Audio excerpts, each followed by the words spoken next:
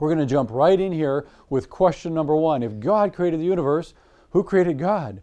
Now, if I was a skeptic, this is probably one of the first questions that I would ask, because we as Christians, we say, there's no way that this universe could be just an accident. An explosion formed our nice orderly universe and life, and so it must have been created by God. Well, then a skeptic says, fine, if God created the universe, then who created God?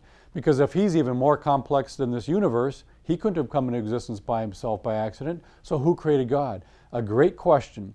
And as I travel around the country, I find that most Christians don't really have a good response to this question. They wonder about it, but they're not quite sure what to say. Well, we're going to look at this question from two different angles. First of all, what does the Bible have to say, and what does science have to say? And we always start with the Bible because I think it's the inspired Word of God, so we're going to begin there. What does the Bible say about this question? Next question, where did all the races come from? This is probably one of the most important questions that we'll address today in this presentation, because the idea of races is tied with racism, and I think the foundation for racism is the idea of evolution. And here's a fascinating story, sad story, of a man named Otabenga. He was an African Aborigine.